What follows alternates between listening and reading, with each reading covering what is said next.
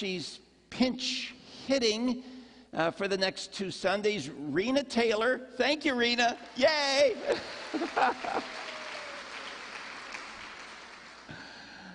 Also, if this pertains to you, kindly let us know. We are not always made aware of who sends us stock. The brokers typically don't do that. They just send us the stock, and we're grateful for that, but we want to make sure that people get due credit. So if you donated 150 shares of a Pepsi stock to Sycamore, please let our business office know. Thank you. A couple other things we want to highlight for you. Coming this Friday, The Lion, the Witch, and the Wardrobe, 7 p.m. here in the sanctuary. We also want to be alert to a special family opportunity for service, really for all ages, Matthew 25 Ministries, on Saturday the 21st from 11 to 1.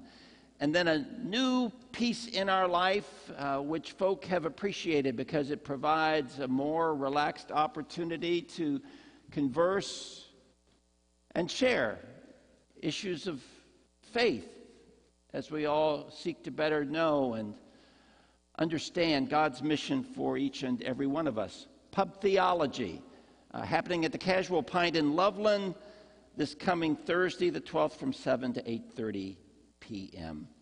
So many things happening in our life and work. You're encouraged to find a place to grow, a place to serve, a place to belong, and a place to share your heart with others. This ends our morning announcements.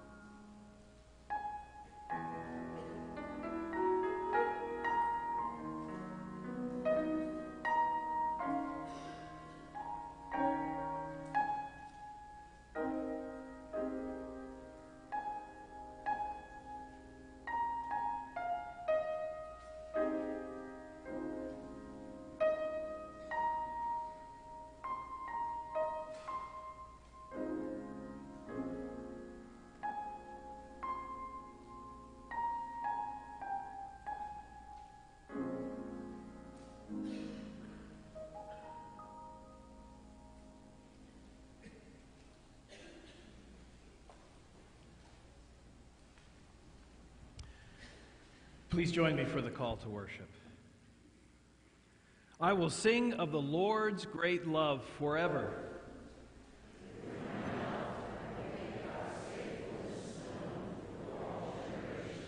Righteousness and justice are the foundation of God's throne.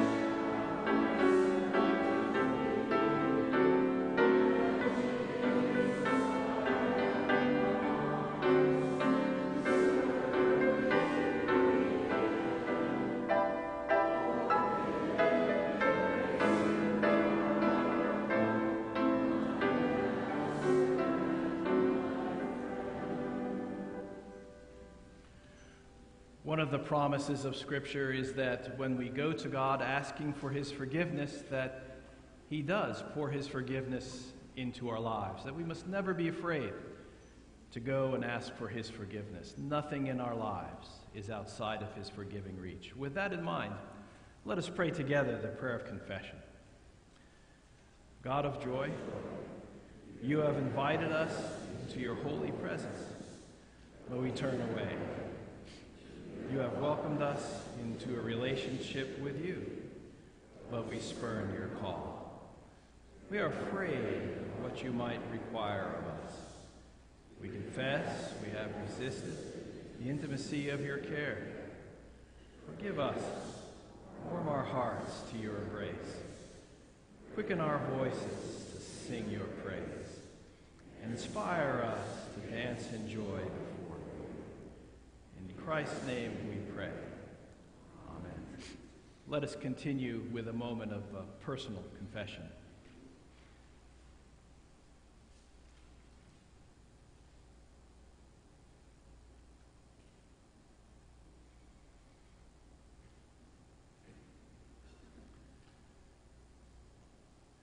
We are no longer strangers nor aliens, but fellow citizens with God's people and members of God's household. Friends, believe the good news of the gospel.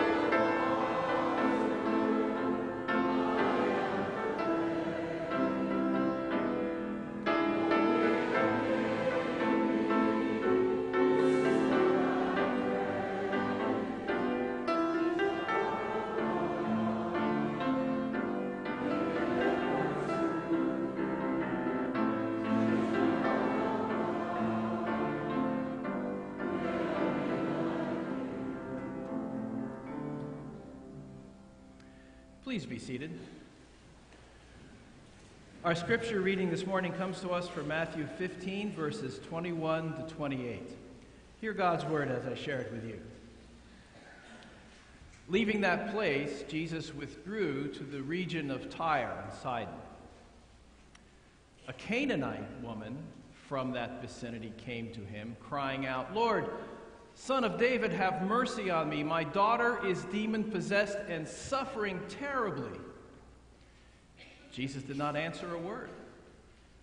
So his disciples came to him and urged him, "Send her away, for she keeps crying out after us."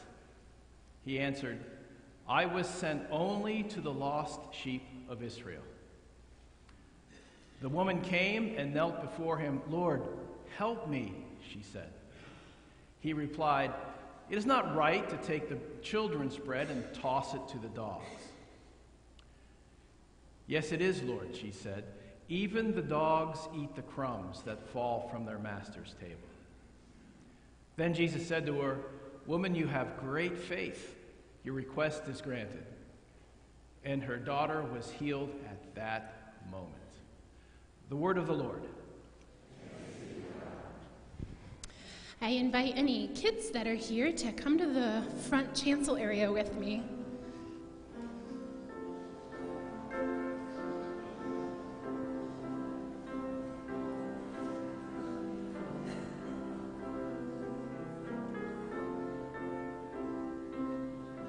It's you and me, Ben.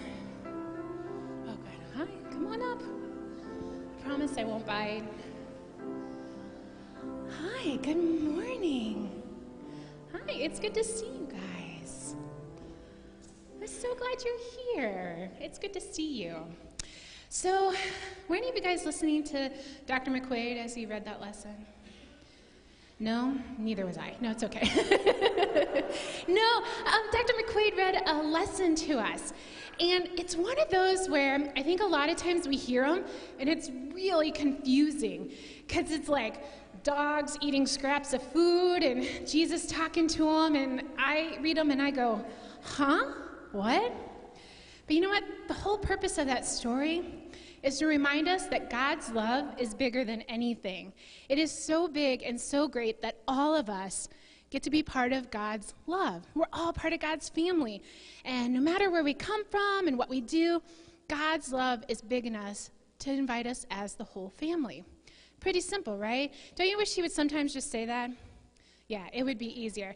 Your parents ever talk to you in crazy ways and you're like, just tell me what you want?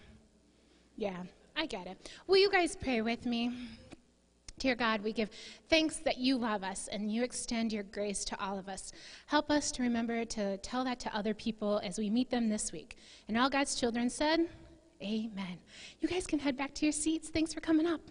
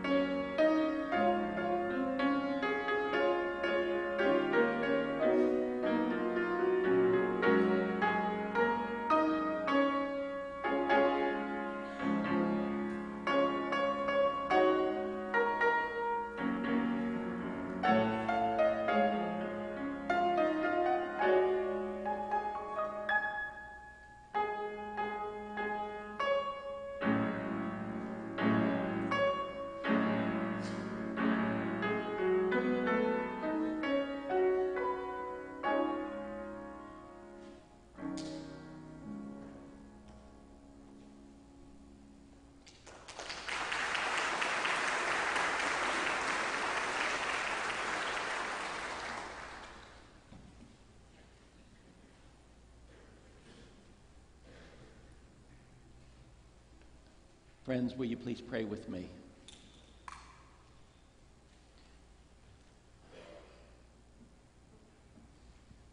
Dearest Lord Jesus, may we look on the majesty of your presence and bend to you, to your will, to your glory, and to your love. Made real in your holy name we pray. Amen.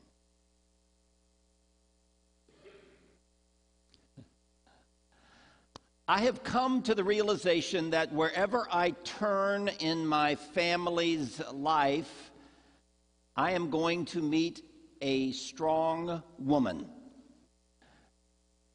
I say that with deep affection and respect. It also tends to make life a whole lot more interesting.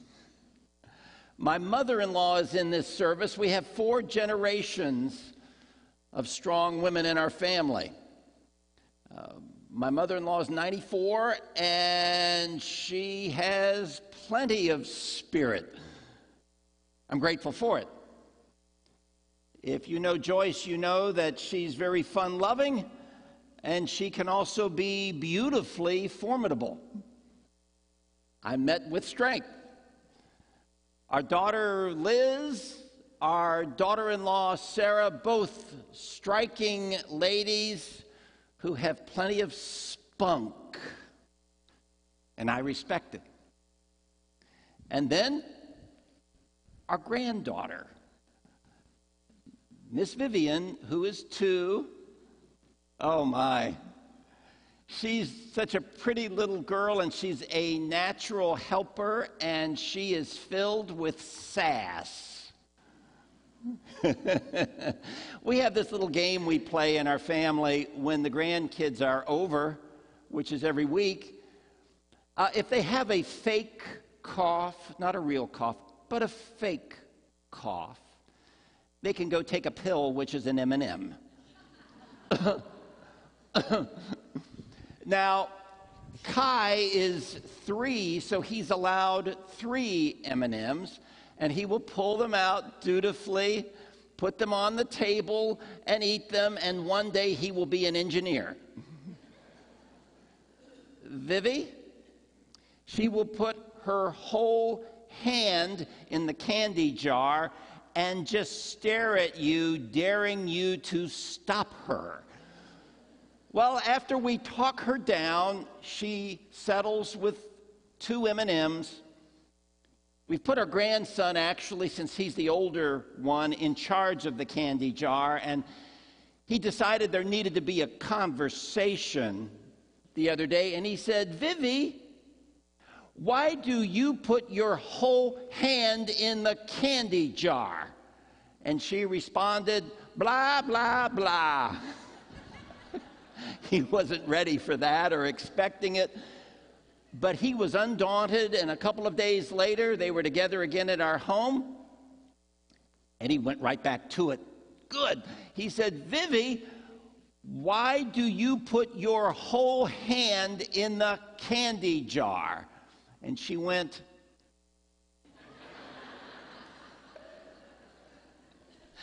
I don't know. I keep telling Vivi's parents, one day there's going to be a young man that will so fall in love with her, and he will have no idea whatsoever what he's gotten a hold of. You gotta love the spunk. Well, it is in that spirit this morning that Jesus is confronted by a lady. A lady that I would say probably has plenty of sass, certainly has strength of spirit, someone who is wonderfully and dutifully persistent. The backstory is very interesting. For the first time in the Gospels, Jesus is outside of Jewish territory. We're told he's in the region of Tyre and Sidon, which would have been seaport towns. He's in Gentile territory. Why would he be traveling up there? Most of the reading I've done would all echo the same. He was looking to disconnect. He was trying to find a way, perhaps to catch a breather, to step back, because everywhere he went in the Jewish realm, he would be confronted by somebody who had a need, someone who would want something from him, and it probably felt like he didn't have a moment's peace. So really, at this moment, they've gone offline to another area, and what happens?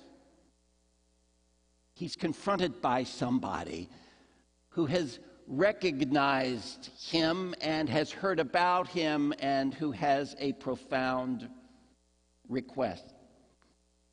You ever have those moments when you just need some breathing space?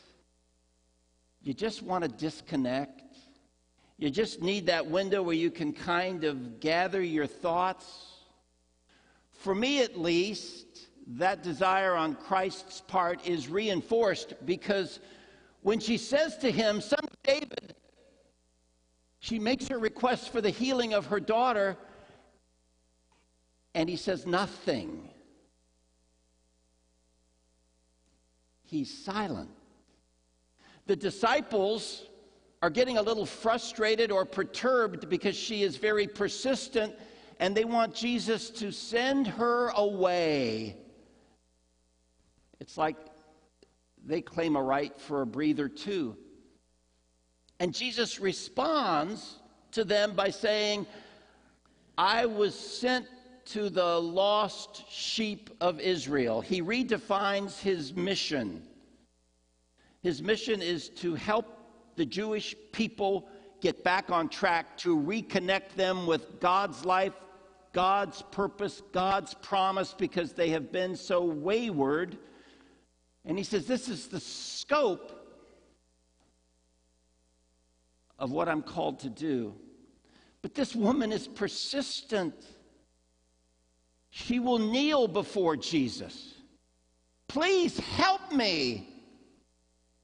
We're told that her daughter is demon-possessed. Jesus makes a statement that we find very curious on face value. He said, "It's not right to take the children's bread and throw it to the dogs." Jesus, come on! It sounds like a horribly harsh thing for him to say. Did you get out of bed on the wrong side this morning? Are you annoyed? What's going on? Until we pay a little more careful attention to the language Jesus is using. It was common in that day for the Gentiles to be referred to as dogs. It is not flattering, but it was a common part of the vocabulary. Jesus tweaks it just a little. We're told that he uses a diminutive form of the word that you could likely more readily translate as puppies, something a little more affectionate, something that gives you a little more maneuvering room. William Barclay is quick to point out it is not only what is said, but it is how it is said. And he imagines that Jesus sees in this woman a spirit that he doggedly admires, and that he must have responded with something of a twinkle in his eye, an affection of heart, an opening that she could grab onto. It's not right to take the children's bread and throw it to the dogs. And she responds, yes, but even the dogs eat the crumbs that fall from the master's table. Oh, wow. You're right. According to your faith, your healing is granted for your daughter. It's a beautiful thing. It's a rare exchange. It's not filled with a whole lot of pious language. She is granted the healing of her daughter, and she also recognizes that the Lord of life would even banter with her. He sees within her a strength, a determination, a resolve. She doesn't flinch, and she comes right back at him. You don't see a whole lot of stories like this one in the scripture, and it's often left me feeling that Jesus has supreme affection for those who are unadorned, those who do not give in to the artificial, those who are genuine, authentic. You know, what you see is what you get. Those making no parade of religious behavior or a false kind of piety. Jesus seems to be drawn to those who have an earthly reality attached to them. He's certainly come to love and bless all humanity, but I think there's a special corner of his heart reserved for people like this lady. His special responsiveness to a woman who would come and grab hold to his cloak, knowing that he possessed the power, wanting to be connected to his healing. Jesus, who would name Peter to be head of the disciples. Jesus always responded to the common touch. And he would talk about, he hasn't come for those who are self-satisfied, but for those who know that they need a doctor's care. Jesus blesses her on foreign territory.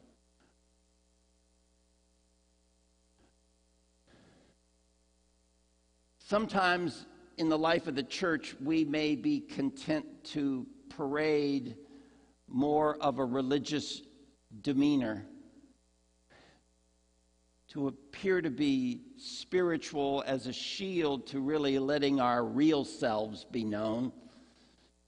After all, if our real selves are known, some may not like it. They may misunderstand and reject us. So we often have a different kind of behavior on occasion in the life and work of the church.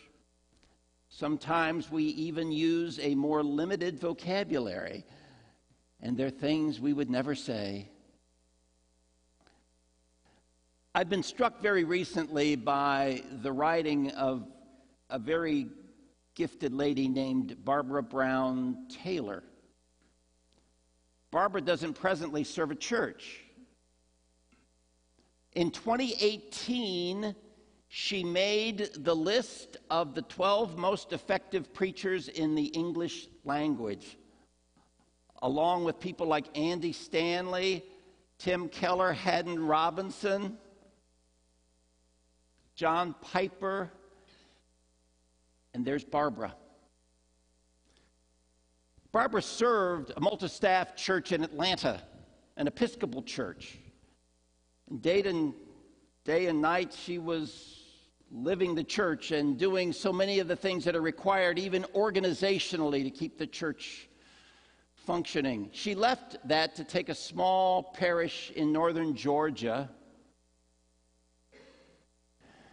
She was such a gifted preacher that they soon were talking about a building program because they couldn't contain the crowds who were coming to hear her. And I think it all got to be too much, and she stepped away and took a position as a religion instructor at Piedmont College. She said, "I've never left the ministry, and the congregation I serve now is much, much larger." And she said, "Sometimes in ministry, you are shielded from things.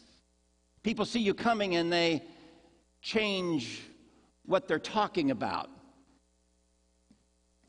She said, "I would go to a pool party and I would be the one person not thrown in because I was clergy."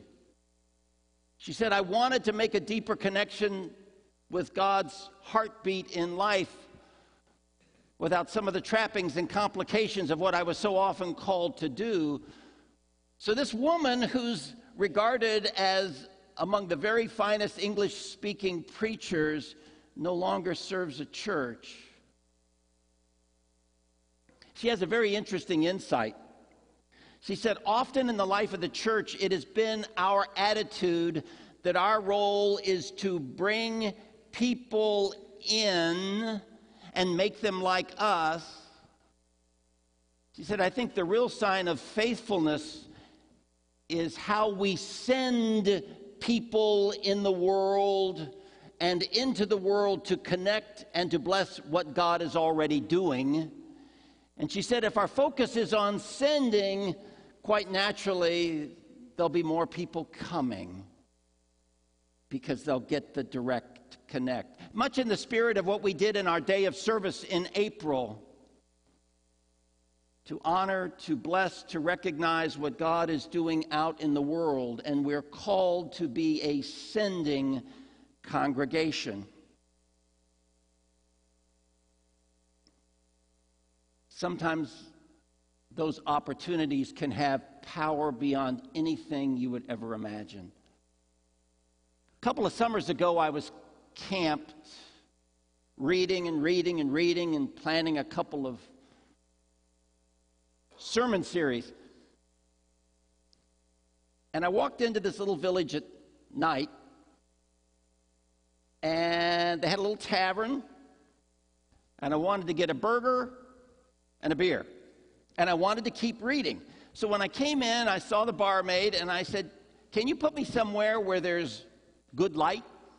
I have some things I need to read. And she put me right up at the bar in the corner where there was a overhead light. And I thought, I'm probably the only person here with a devotional book reading at the bar.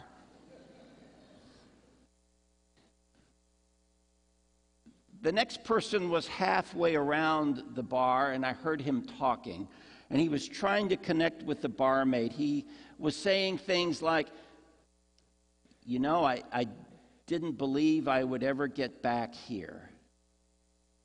And he said, I can't say how much that means just to be here tonight. It wasn't my conversation, so I just listened. And he continued to speak, and she was busy, you know, she was trying to be attentive, but she had stuff to do. And I finally said something to him. He was probably about as close to me as I am to Tim right now. And I said, it sounds like you have had a major life event. Oh, he said, He said, I nearly lost my life last week at work. And he said, when you hear the EMT folk say he's probably got about 15 minutes and he's going into shock, it really gets to you. I couldn't say anything. And they air vac'd me to a hospital. And I was in ICU, and it was nip and tuck. I just listened. And he said, I was just released, and I needed to get out. And so I just wanted to come here. And I said to him, I said, God's obviously not finished with you. You have more life to live and engage. And he said, but you know, it's hard. He said, my wife and I are on the outs. She came to the hospital, but he said,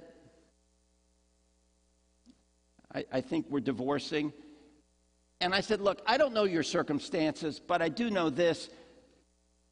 Whatever issues you've been dealing with, probably didn't anticipate a possible end-of-life experience for either one of you. And I said, there's a lot of reason to be hopeful. That's the change piece that puts everything else back into perspective. You've been at death's door. Neither of you thought about that happening. And now perhaps you'll have a different conversation about things that matter most. And he just sort of looked at me. And then he said to the barmaid, whatever that guy's drinking, give him another one. I said, magic hat number 9 for you who love craft beer. You'll know what that is.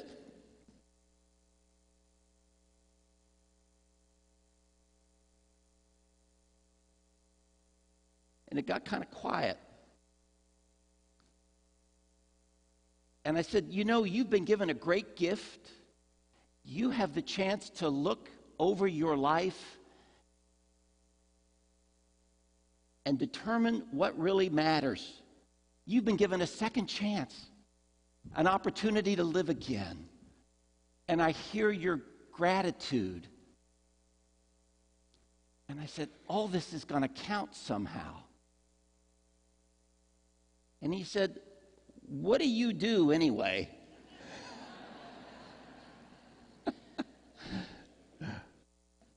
I said, I'm a pastor. Oh, he said, why didn't you warn me?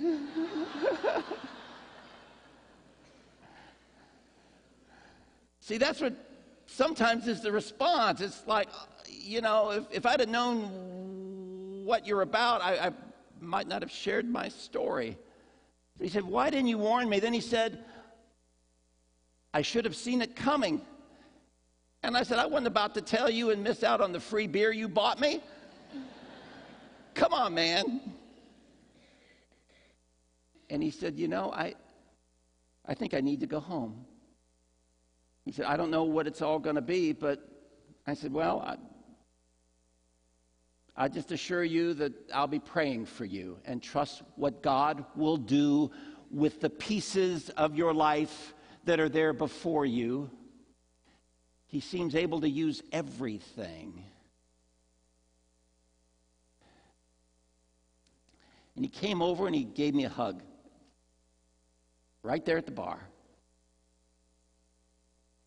And I thought, you know, I may never see this guy again.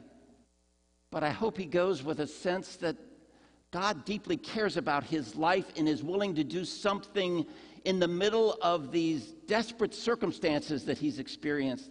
And he went out and he got on his motorcycle and he rode out into the dark. Obviously, I still think about him. I wish him peace. I wish him a sense of light shining in that time of darkness. And I wish him to know that the companionship of his Savior is sure and unshakable. I think Barbara Brown Taylor has it right. We're called to send people. And what might that mean for you? It might mean that you go across your yard. It might mean you go across the aisle. It might mean that you go across the street. It might mean that you even go across the bar to honor and bless God's desire to touch every human heart in Christ.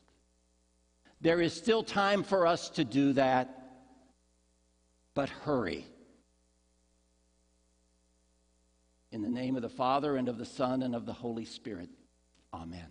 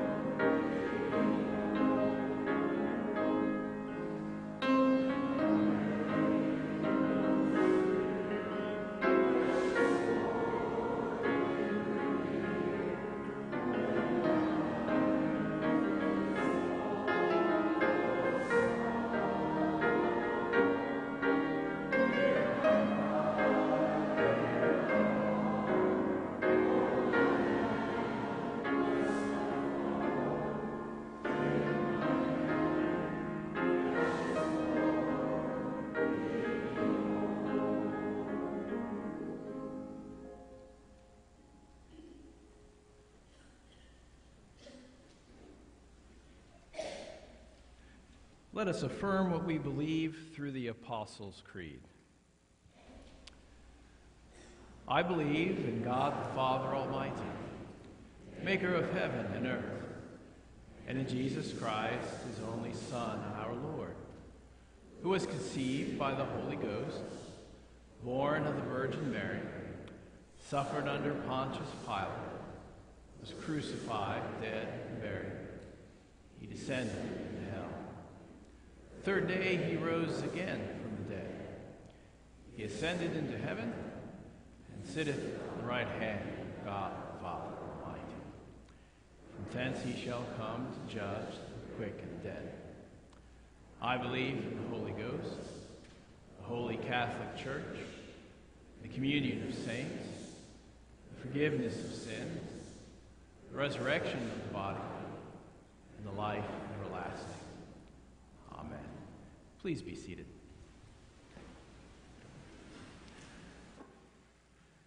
As we come to our time of corporate prayer together as a congregation, I'd like to remind you that we have prayer partners, individuals who are more than happy to pray with you should you feel the need of continued prayer following the service today. You may come forward following the service or remain in your seats and they will come to you. And so we're grateful for those who are willing to share in this ministry. Let us pray. Lord God, we ask for your encouragement when we face times when we must persist in our faith and prayers. Help us understand that we are never done with our faith until we pass from this life into your presence. And so we pray for your continued transformation of our lives and hearts by your grace. We ask that our ears may be open to listen and our hearts attentive to receive what we would, so that we would continue to grow in our belief and faith. Enable us to walk according to our faith, especially during times of challenge. Please hear our silent prayers as we ask for your continued and individual work in our lives.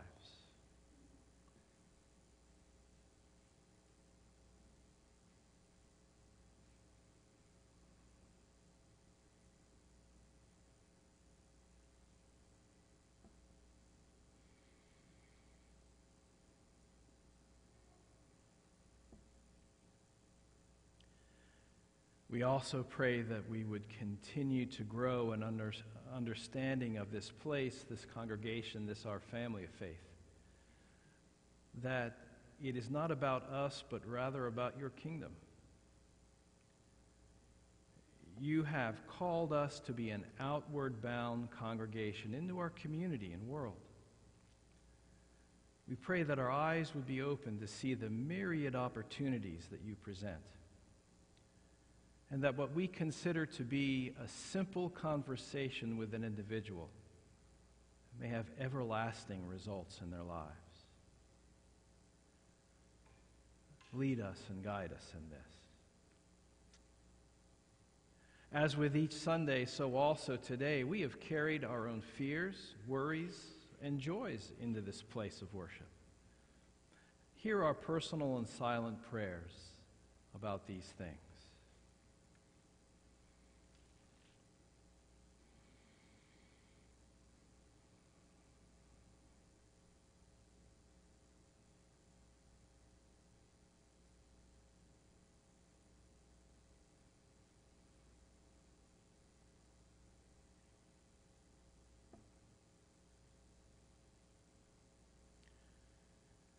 And again, we know of those who need your encouragement, perhaps a touch of your healing grace, who need to feel your arms of grace enfolding their lives.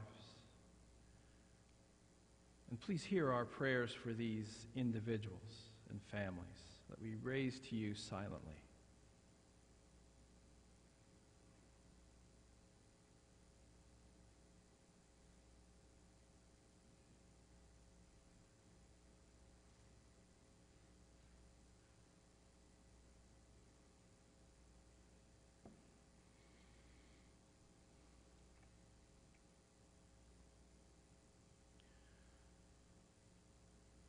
Heavenly Father, we lift these prayers to you in the confidence that you hear all prayer. We pray for open ears, open hearts to see your answers. And hear us as together as your people we pray the prayer that your Son and our Savior has taught us. Our Father, who art in heaven, hallowed be thy name. Thy kingdom come, thy will be done, on earth as 'tis in heaven. Give us this day our daily bread, and forgive us our debts, as we forgive our debtors. And lead us not into temptation, but deliver us from evil. For thine is the kingdom, and the power, and the glory forever. Amen. Let us continue our worship by presenting to God our tithes and our offerings.